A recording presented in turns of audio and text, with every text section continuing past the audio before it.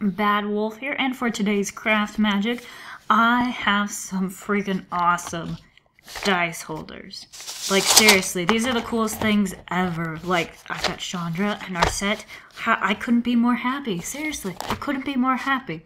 But basically what you do is you take one of, you know those cheese containers?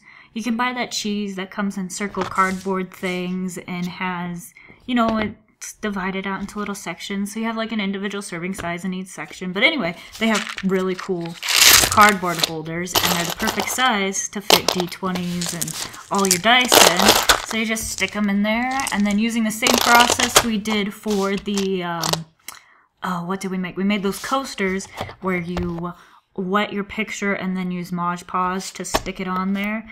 Yeah, that's all it is. The only tips I have is be careful on the inside. I think I'm going to cover this in paint of sorts, but because the size difference, don't do stuff like this. Cut it down so it's only on the edges.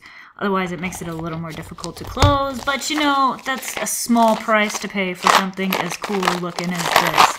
Seriously, freaking awesome. And Chandra has stuff in her too, because it's Chandra. She's the best. So, yes, that is what I did for today's craft magic.